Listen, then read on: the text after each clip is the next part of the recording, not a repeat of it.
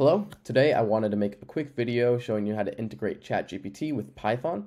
Now, we actually use what's called the Chat Completions API that's provided by OpenAI, and that's similar to what ChatGPT uses, but they have their own internal version, but this is what we get access to and are able to use. It's pretty simple to use, luckily. So first, we're going to start by opening a new main.py file that I already have open here, and go down into the terminal and run pip3 install OpenAI, like so. Now I want to mention really quick, I have a Node.js version of this video. It's one of my more popular videos, so if you're interested in doing this in Node, go ahead and go down into the description below and click the link and you'll get to that video. So the first thing that we're going to do once we're in the file and have OpenAI installed, well, first we're going to clear the terminal and then we're going to import OpenAI, like so. Then we need to set the OpenAI key. So API key. So to do so, we're going to run OpenAI.API underscore key, and we're going to set this to an empty string for now, and I'll go ahead and show you how to create your API key and place it in here in a few moments. Next, we're going to come down to the next line, and we're going to start by setting a response equal to a function that we're going to run on this OpenAI package. So we're going to set response equal to OpenAI.ChatCompletion.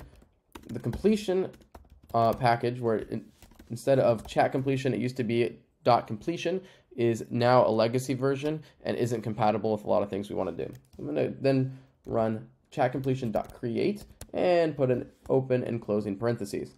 Now there's a couple different parameters we need to feed through here. The first is going to be model, and I'm going to feed through the most recent model. If you look on the OpenAI docs for this chat completion API, which I'll leave in the description below, there's going to be a bunch of different models that they provide you that you're able to use. All of them cost different amounts, have different levels of complexity, and they also have different speeds that they respond to you at.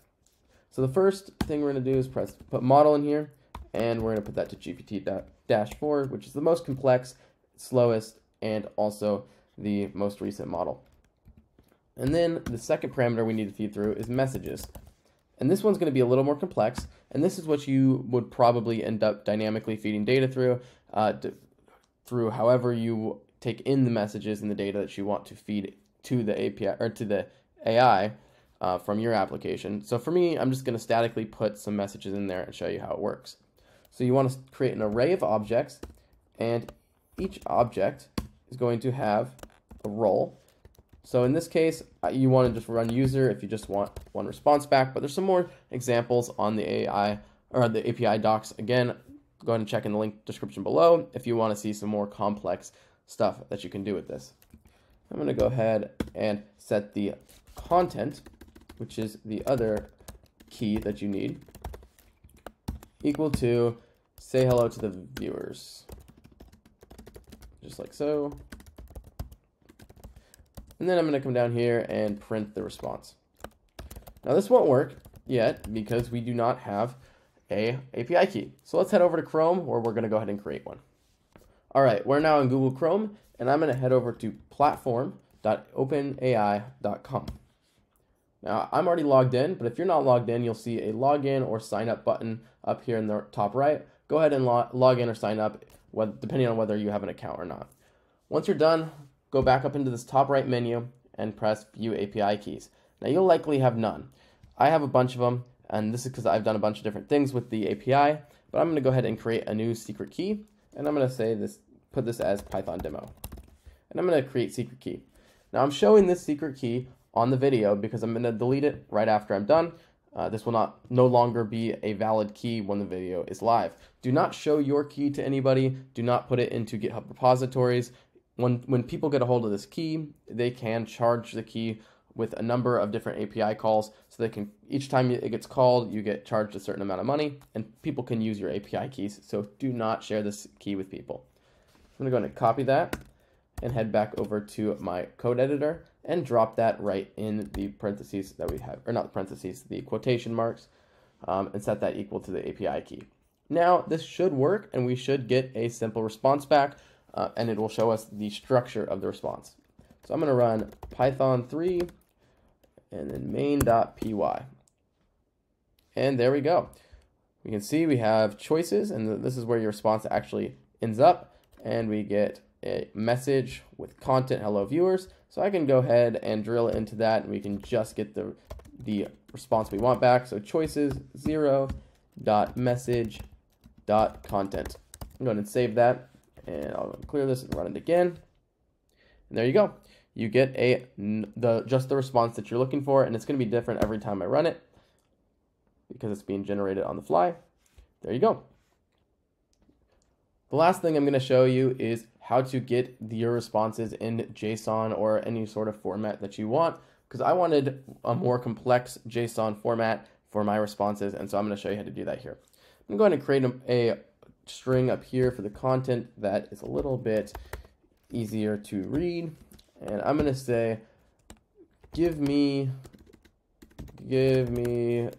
a response to the prompt, say hello to the viewers in the following format. I'm going to say do not give any other characters, only JSON, just like so. And I'm going to then add a colon, whoops, and then I can't do that. I'm going to go ahead and add a brackets, and I want my my JSON object to have let's say name, and then I'm going to press colon, and I'm going to say insert random name here. I'm going to have it make up a name, insert random name, and then message and insert message, just like so. And it should give me this format most of the time. So hopefully it will give me this format, and then you can parse the JSON, and if say it gives it to you correct 90% of the time, which is my experience, then that 10% of the time you go ahead and try and parse it, you get an error, and then you run it again, and then you do that. I usually do 3 retries, which means it ends up being about 1 in 1,000 end up failing, and you can do that as many times as you want. So you can get the odds smaller and smaller until they're completely negligible. All right, so I was trying to demo this without realizing that I still had this say hello to the viewers string inside of the content instead of actually switching it to the content string. So I'm going to save that, and then I'm going to go ahead and run it, and we should get what we're looking for. There it is. Whoops. I'm going to go ahead and add back choices 0.message.content that I deleted while I was trying to debug my stupid mistake. I'm going to run that again. We should get exactly what we're looking for. There it is. So that looks like a JSON parsable string. So I would then parse that and feed it through the rest of my application however I need. So I hope this video helped. If it did, please leave a like, comment, subscribe. Below is going to be a link to the GitHub repository that I'm going to put this file on. What I am going to do is delete this API key, so this is no longer going to be available. And I'm also going to revoke the key in OpenAI, and I'll go ahead and save that. So this is what you'll end up seeing in the GitHub repository. Again, hope the video helped. If it did, leave a like, subscribe, and I'll see you next time.